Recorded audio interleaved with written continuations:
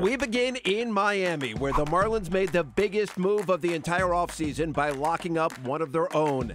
They signed Giancarlo Stanton to a record 13-year, $325 million deal, the largest in baseball history.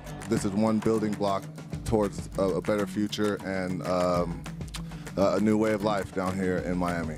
In addition to Stanton, the Fish fortified their lineup by trading for the speedster Dee Gordon and also Martin Prado, and signing Michael Morse and the veteran all-star Ichiro as outfield insurance. And Miami was not done there. Matt Latos and Dan Herron were added to an already promising rotation as they await Jose Fernandez's return from Tommy John surgery. South Beach appears as if it could have baseball deep into October in 2015.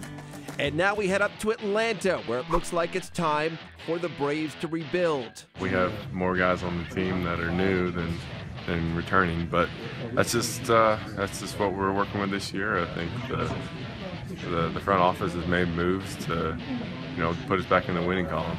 One change that Kimbrough can speak specifically towards the pitchers. Irvin Santana, Aaron Harang, Jordan Walden, and Anthony Barbaro no longer are wearing Braves jerseys. The new-look front office hopes that some of those voids can be filled by offseason acquisitions, Shelby Miller, Jason Grilli, and Jim Johnson. And the task looks tough for the Atlanta offense as well. After finishing 2014 second to last in the National League in runs scored, the team shipped away sluggers Jason Hayward, Justin Upton, and Evan Gattis, while only adding the veteran Nick Markakis, along with Johnny Gomes and A.J. Persinski. Shooting up north, we head to Philadelphia, where there wasn't much brotherly love this offseason. The team said goodbye to Antonio Bastardo and Marlon Byrd, and most notably the veteran shortstop Jimmy Rollins. And while it appears as if Cole Hamels is not going to be traded, at least for the moment, if this offseason has taught us anything, it's that pitching and the market for it is unpredictable. Let's head to Washington, D.C. to explain. The Nationals scooped up the free agent Max Scherzer, and it was a blockbuster signing. The right-hander scored a 7-year, $210 million deal that has made the Nationals the odds-on favorite for the National League pennant. I think this team is capable of winning, and winning a lot. So when you look at the near term and long term, this is an organization you want to be a part of.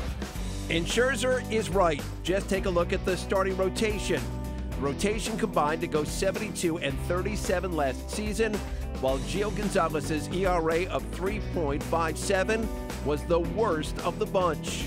But not everybody is convinced the Nationals are a shoo-in. We end this trip at Citi Field, where the new Met Michael Kadire addressed the division rivalry. We've seen teams compile all-star staffs, and what that does is it guarantees them a chance to compete.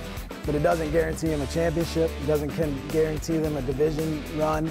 It guarantees them that every day they're going to be in it, as our staff is going to be able to too. After inking Kadire to that 2-year, $21 million deal in November, the Amazons added the backup outfielder John Mayberry Jr. And oh, by the way, they're going to get somebody back by the name of Matt Harvey.